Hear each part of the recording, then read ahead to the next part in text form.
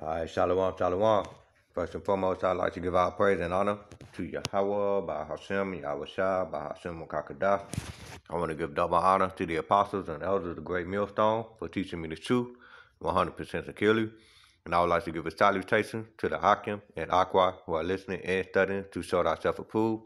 This is Brother Bayan from the Tulsa, Oklahoma. Hebrew is the light camp, coming back to you with another quick lesson.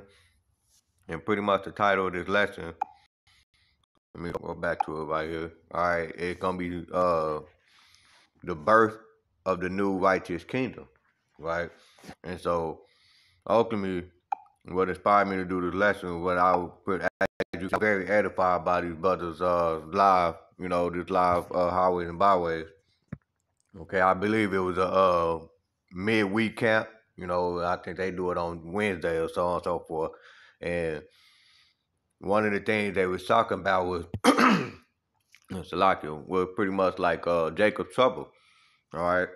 And some things that they said were very inspiring because they compared Jacob's trouble to a woman that's pretty much having a child, and getting ready to give birth at the end of 9 months, right?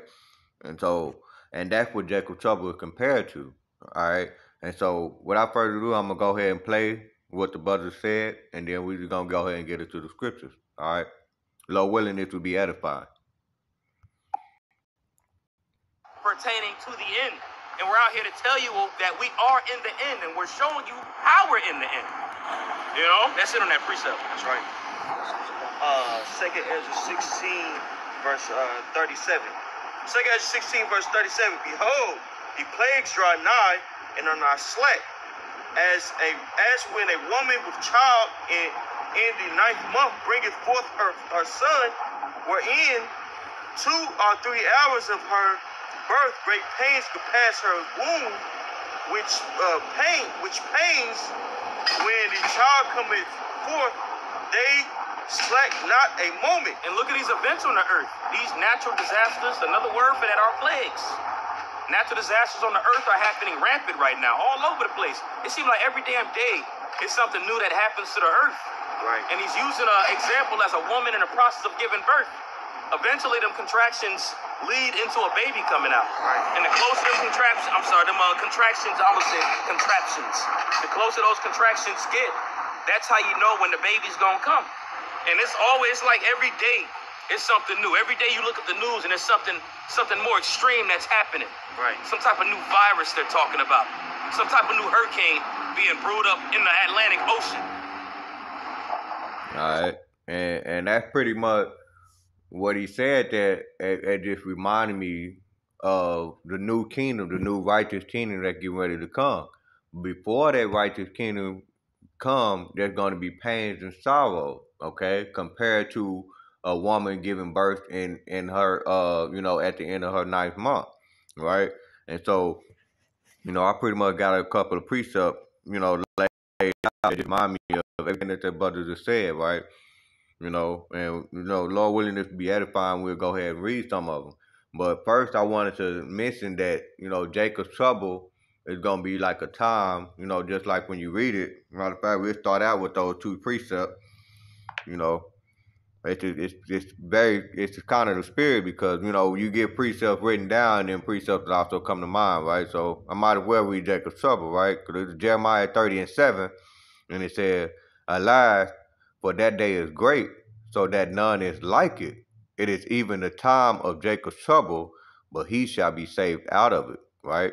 And so right here, you can see that it says there none is like it, okay? And so that means after everything that historically happened, it's going to be a time that's going to be worse than all of the things that happened right here on earth. So that means the time of Jacob's trouble is not going to be historically recorded, okay? It's not going to be in a history book. There's not going to be a YouTube video about it, all right? Nobody is going to know about Jacob's trouble. That's how deep this scripture is telling you. That's the warning right there. That's what it's telling you. It's going to be a time such that none was it before. Let's read that again. Jeremiah 30:7. Alas, for that day is great, so none that is like it. It is even the time of Jacob's trouble, but he shall be saved out of it. And that's the beautiful part about it at the end of it. It said he shall be saved out of it. So the true believers, the doers of the words of Yahawah Yahawashi are the ones that's going to be saved out of it. But the ones that's not going to be saved out of it is going to be perished. They're going to perish by the lake of fire. Because even when you read Daniel 12:1, okay, it pretty much speaks of the same thing. Daniel 12:1, it says, and at that time shall Michael stand up. All right, this time is going to be so great that the archangel Michael is going to have to stand up and redeem us and help redeem us from the said time. Because we know the true deliverer, which his name is Yahawashi, whom the world ignorantly calls Jesus Christ, is going to basically deliver us out of that said time that's going to happen. All right. So Daniel 12:1 again from the top, and he says, and at that time shall Michael stand up, and the great prince which standeth for the children of thy people, and there shall be a time of trouble, such as never was since there was a nation, even to that same time. And at that time thy people shall be delivered, every one that shall be found written in the book. And we see that? It said, everyone that shall be found written in the book. And those who are found written in the book are those who are true believers, and they pretty much prepare themselves, pretty much, right? And that's why it's spiritual and it's beautiful, because Yahawah Yahawashi compared this trouble to a woman travaileth with a child. He compared this trouble to a woman that's having a child. Now, what is a man supposed to do when he actually plants a seed inside his woman? All right, he actually prepare. So what he does is what the normal thing he's supposed to do is buy diapers, and this is speaking from experience. You buy diapers. You don't just buy newborn diapers. You're gonna buy diapers that for 3 months, and you're gonna buy diapers for 6 to 8 months. Okay, and then you're gonna work your way up to the pull up, right?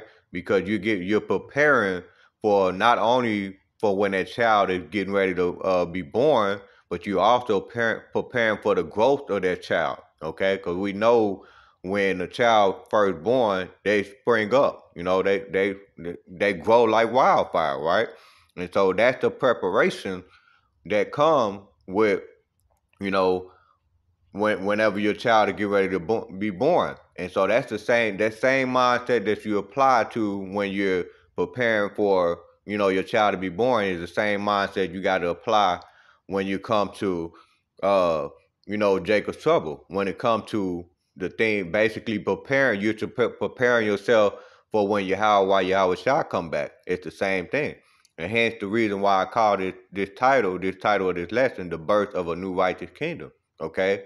And so one of those preparations, preparing for the birth of a new kingdom, of course, you first must repent. All right? Me and the Akim Tayasrala Qadash, we did a beautiful highways and byways, right?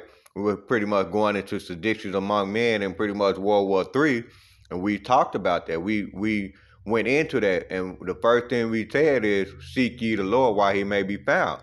That is the first step of your preparation, okay? We're reading scriptures like Romans 12:2, right? Colossians 3:1, I believe, right? Where it says, set your affection on things above and not on things on earth. So the first step of your preparation when it comes to the birth of this new kingdom is pretty much to, get your mind set off for the things of this world, all right? Taking your thoughts out of the things of this world, because this world is going to pass away, right? All right, so, that's pretty much, matter of fact, since I read Daniel 12:1, you can also read Revelation 20:12, right? Because this is the Apostle John who basically visioned what he saw after those people who were, pretty much after Jacob's trouble, pretty much, right? This is Revelation 20:12, and it says, and I saw the dead, small and great, stand before Yahawah Yahawashi, and the books were open, and another book was open, which is the book of life, and the dead were judged out of those things which were written in the book according to their works. And you see, that goes back to whether you repent, because it said according to their works. All right, And so these individuals were being judged according to their work, okay? And you actually go and read the second address to lock. I'm gonna go ahead and get it real quick, okay? Because right here, because it's beautiful, because it says according to their word, all right? So lock it, bear with me for a minute. These are scriptures that just came to mind, man. I got these scriptures that I wanted to read, but I'm gonna go ahead and read some of these scriptures as well too that just popping up right now.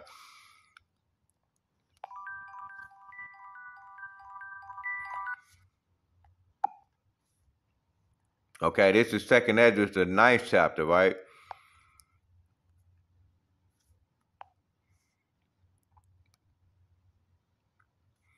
Let me go pull it up real quick. And of course we read these very same scriptures on the highways and byways as well too. All right, and so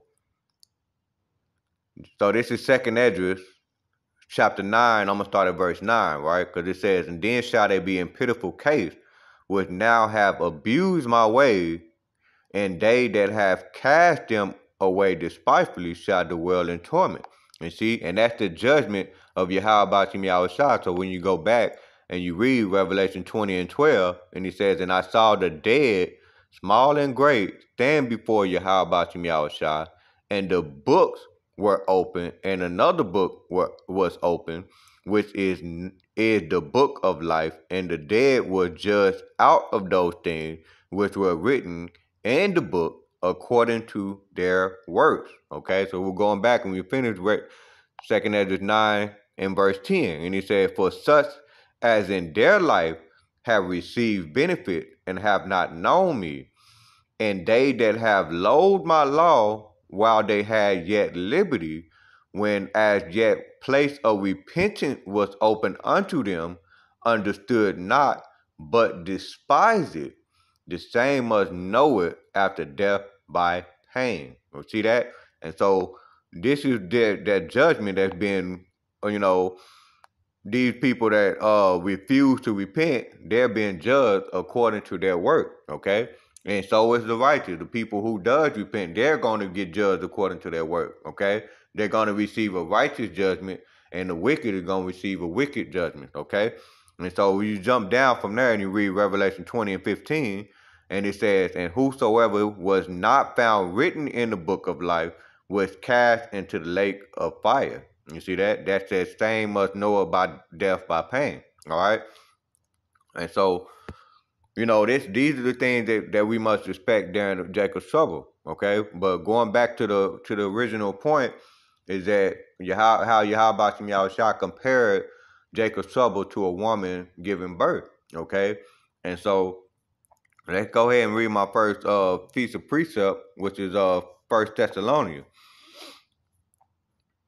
1 Thessalonians chapter 5, which is probably my most favorite chapter, right? Favorite chapter and favorite book, because I always bring this out, right? 1 Thessalonians chapter 5, and I'm going to start at verse 1, and it says, "But of the time and the season, brethren, you have no need that I write unto you." And it's the same thing in the same analogy of a woman bringing forth a child at the end of 9 months, okay?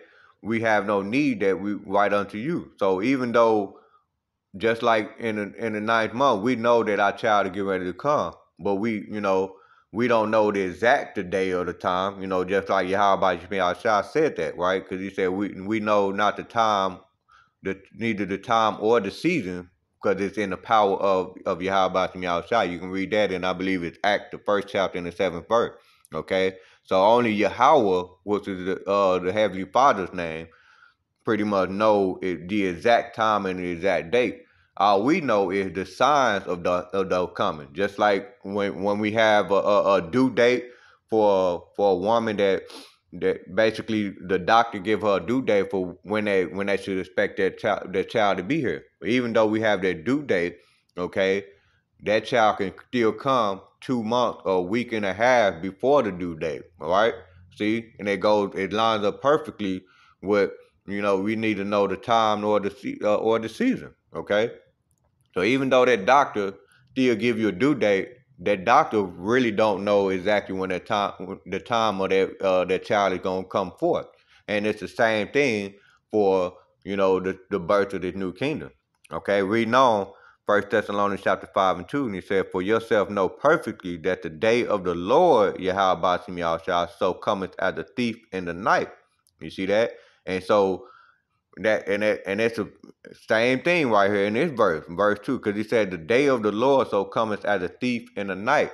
You see, and when you really think about that verse, you're not going to know when a thief or a robber is going to try to come in and break into your house. You see that? You're not going to know that the exact time, okay? But all you know is that you have some goods in your home that worth stealing for. You see? That's all you know. So those are the signs, right? That you can pretty much use to prepare for when a robber is getting ready to break into your house. So you might do things like get a gun. Not only when you get all of the food and stuff like that, now you need protection to basically prevent a thief from breaking in and trying to steal all your hard-earned, the things that you work hard for. You see, it's the same thing. And so that's the same thing that we have to do when we're preparing for the new kingdom. All right? Verse 3. And it said, "For when they shall say peace and safety," okay? And we bring this out all the time, because he said, "For when they shall say peace and safety," and who is that they? There's none other than Esau Edom, the so-called white man, who will tell you that everything is all right, but really, in reality, all hell is about to break loose, okay? So reading that again from the top, and it said, "For when they shall say peace and safety, then sudden destruction come upon them as travail upon the woman with child, and they shall not escape." And see, and it compared that time, that very same time. So a woman with child could be walking in a grocery store, and she could be excited, and she'd be like, "The doctor told me I'm gonna have my baby in the next 3 days," and all of a sudden her water break. You see, and that basically prove that the doctor is pretty much wrong whenever they give you that due date. All right, because only Yahawashi know everything, right? He knows the time of the season. Matter of fact, since I keep quoting that, let's go get that real quick. Act the first chapter, and it's during that time when Yahawashi. Shalaki, bear with me for a minute. All right, Shalaki about that. And so I was getting ready to read Act the first chapter, and it'll be the 7th verse, right? Act chapter 1 and verse 7, because really, actually we can start at verse 6, okay? Because this is when the disciples saw Yahawashi after he died on the cross, and he rose back up, okay? He rose back up alive, all right? Act the first chapter in the 6th verse, and it says, "When they therefore come together, they asked him, all right, saying, Lord, Yahawashi, would thou at this time restore again the kingdom of Israel? And he said unto them, It is not for you to know the time or the season which the Father has put in his own power." Okay? And so that's pretty much the same thing is going to happen. So all we know we know that Jacob's trouble is going to come, but we don't know the exact time or the exact date. Okay? And so we're going back, and you read Second Esdras, select the First Thessalonians chapter 5 and 3, because it said, "For when they shall say peace and safety, then sudden destruction come upon them as travail upon a woman with child, and they shall not escape." And see, that going back to what I just previously said, all right? That woman can be walking around in the grocery store, and next thing you know, her water broke, and that pretty much be 3 days before her due date, okay? In my personal experience, they, my children, they came weeks before their due date, okay? So you would never know that day or time. And so that's the same thing. We just gotta always be prepared. There was a quote that I grew up hearing my dad always say by a public speaker by the name of Les Brown. His name was Les Brown, and one of the things he said was it's better to be prepared for an opportunity and not have one than to have an opportunity and not be prepared. Okay? And that's basically, what the mindset you gotta have when it comes to, expecting Yahawashi to come back, okay? We don't know the days or the time, but I'm going to have my oil ready. I'm going to have my face oil ready, okay?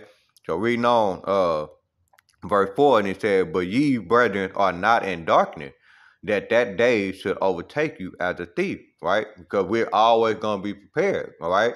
Going back to that quote that I just said, it's better to be prepared for an opportunity and not have one than to have an opportunity and not be prepared, you see?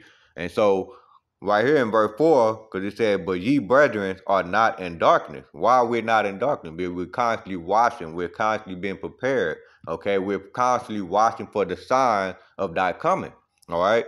And that day should overtake you as a thief, all right? In verse 5, and it says, ye are children of light and the children of day.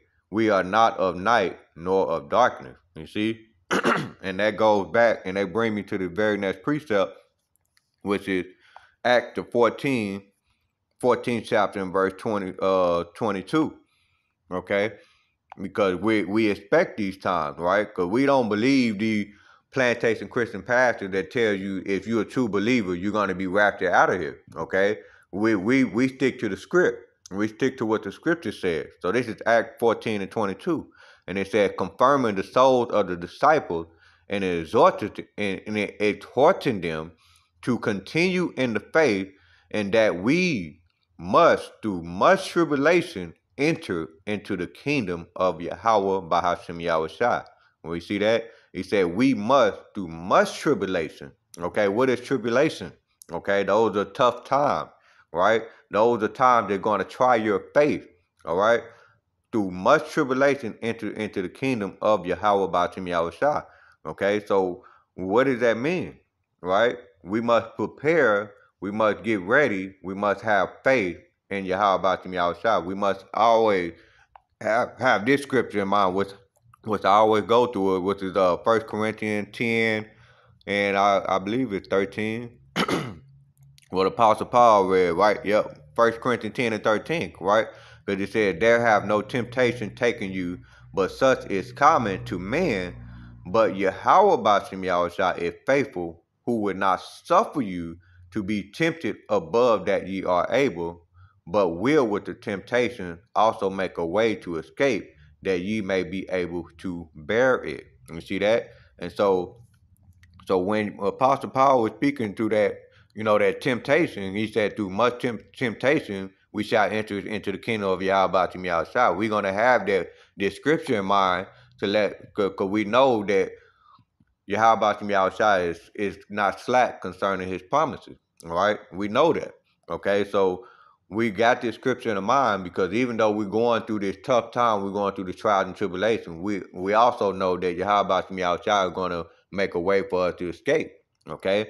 But we also know that the lie that's been spread through the world, through this wicked world, right? What the pastor telling you that the true believer is not going to go through any tough time, that's a bald-faced lie, okay? Because we just read it in Acts the 14th chapter, and there's a whole bunch of other verses, all right? So what to lead me to Sirach, a.k.a. Ecclesiastica, a.k.a. Sirach chapter 2, and we start at verse 1, and it says, my son, if thou come to serve the Lord, Yahawashi, prepare thy soul for temptation. All right? Right there. Prepare thy soul for temptation. We're going back to the analogy of what a man is supposed to do when his woman is pregnant with his seed. Okay? He prepare his soul for temptation. What he's going to do, he's going to prepare, he's going to buy diapers, he's going to get formula. Okay? He's going to prepare for when that child is getting ready to, hit a growth spurt. Okay, all of those things are preparation. All right, the same thing you must do when it comes to, the birth of the new kingdom, which is ultimately, first you got to prepare for the trials and tribulation. Okay, first you got to repent. All of those things you got to do for this new kingdom. All right. Reading on Ecclesiastica, a.k.a. Sirach, chapter 2 and 2, and it says, set thy heart aright and constantly endure, and make not haste in a time of trouble. You see, so your mind, so anytime we hear scriptures about heart, it also goes to your mind, all right? So your mind got to be right. So when this time do come upon you, it says, make not haste in the time of trouble. So don't make no drastic decision, okay? In verse 3, and it says, cleave unto him. So when you in that tribulation, you're going to cleave unto Yahawashi, okay? And how are you going to cleave unto him? Is by taking heed to the word that are written in his holy Bible, okay? And it says, cleave unto him, and depart not away, that thou mayest be increased in thy last end. So actually, when you read, what is it, Proverbs 3 and 5, where it says, trust in the Lord, Yahawashi, with all thy heart, okay? Going back to that word heart, which is your mind. And it said, and all thy ways acknowledge him, and he shall direct thy path, okay? It said, trust in the Lord with all thine heart, and lean not onto thy own understanding, right? In verse 16, it says, in all thy ways acknowledge him, and he shall direct thy path. You see that? And so those are scriptures you keep in mind, and that's how you cleave onto Yahawashi, okay? Ecclesiastica, aka Sirach 2 and 4, Salaki, it said, whatsoever is brought upon thee, take cheerfully and be patient, where thou change to a lower state, okay? And there's another scripture lined up perfectly with this, because was it Hebrews 2 and 7, somewhere around there, when it says, the Lord, whom the Lord loveth, he's chastening, okay? And so that's something to be cheerful about, because if he putting you through the trials and tribulations, that means Yahawashi shall love you, okay? So take cheerfully and be patient when thou art changed to a lower state, okay? Verse 5, Ecclesiastica, aka Sirach, chapter 2 and 5, and it said, for gold is tried in the fire, an acceptable man in a furnace of adversity. And see, that's how you know when they talk about that fire, which is twofold. It's literally the lake of fire, which is going to be bought by the thermonuclear missile, and it's also going to be the fire, which is compared to adversity, the trials and tribulation, okay?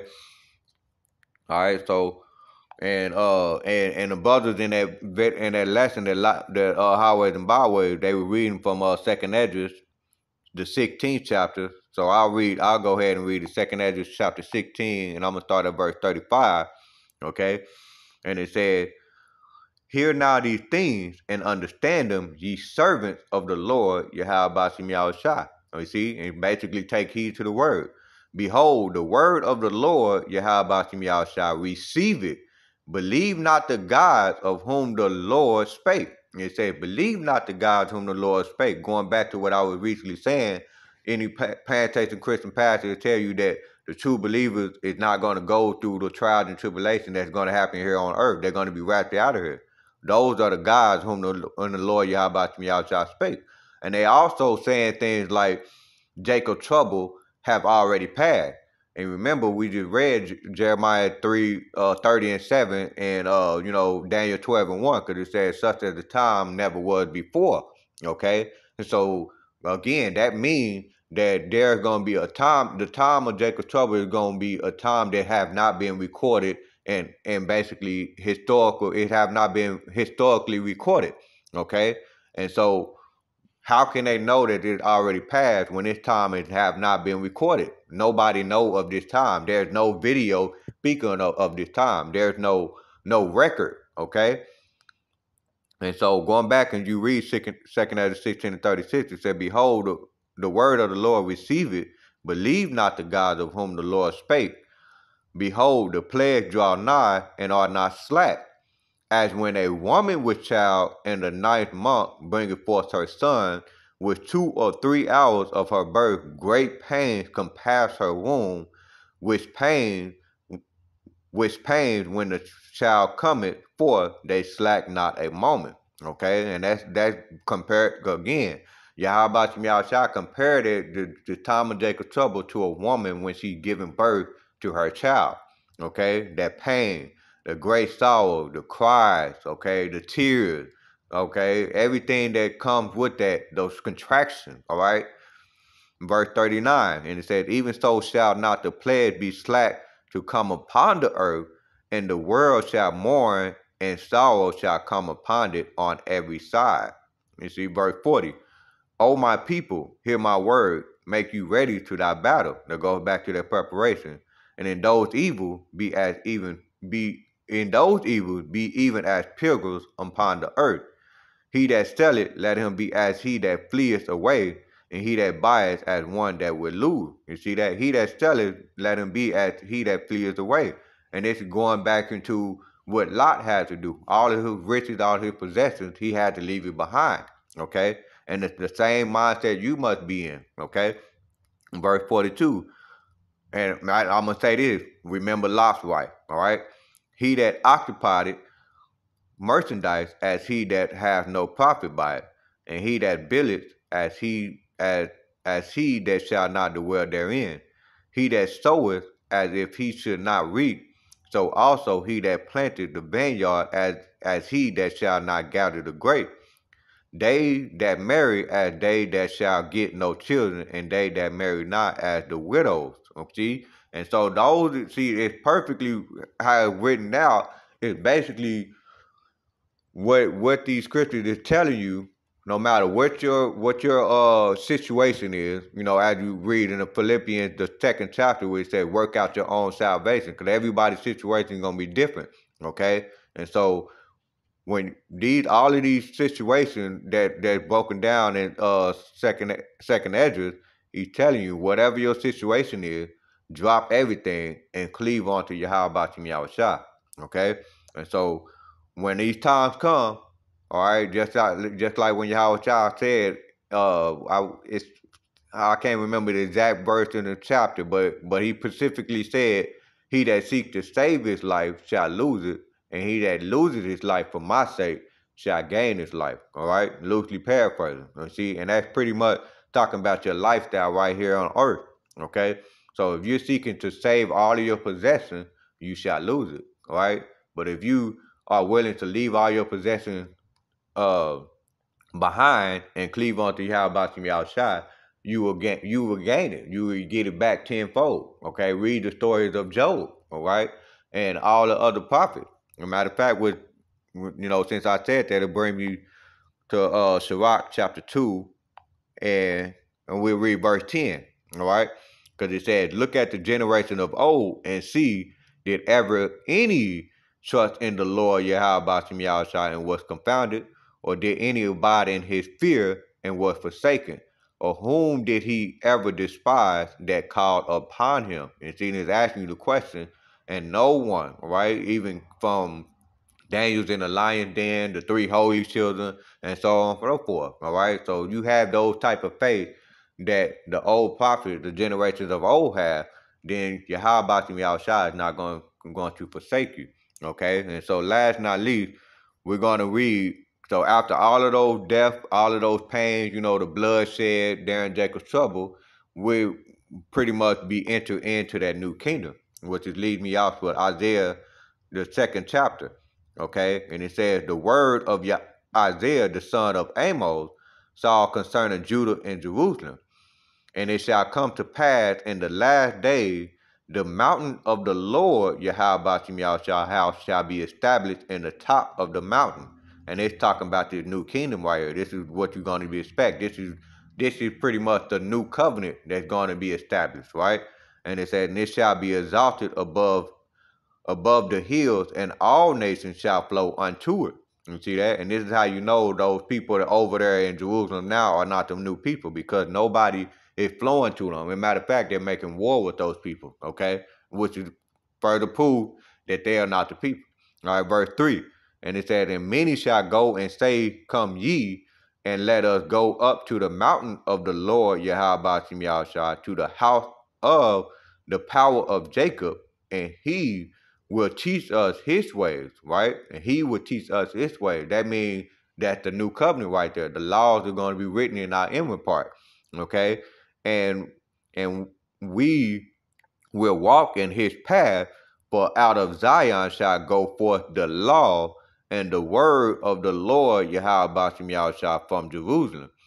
And he shall judge among the nations, and shall rebuke many people, and they shall beat their swords with plowshares, and their spears into pruning hooks. Nation shall not lift up sword against nation, neither shall they learn of war anymore. You see that? And that's pretty much that peace, right? And that's pretty much the end of that birth. That's going to be that new kingdom, okay? That new righteous kingdom is going to be at peace. And that's going to pretty much be that same feeling after all of that pain and sorrow, when that woman pushed that baby out. Now it's all love, it's still tears, but it's more like happy tears, right? Because we're looking at that new child, right? And that's the same thing. What it's gonna be like, somewhat similar to what it's gonna be like, because Yahawashi also said, "My thoughts are not your thoughts, neither are my ways your ways." So even though I'm, bringing up how I'm envisioning what the new kingdom is gonna be like, it's gonna be far beyond what I'm thinking, right? And so forth. And you also, who also come across and listen to this lesson, all right?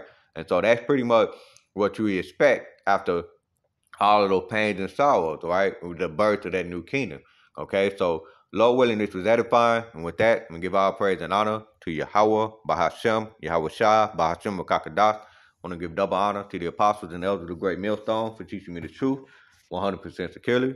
Shalom, DTA, Ababa Kwam Yashuala.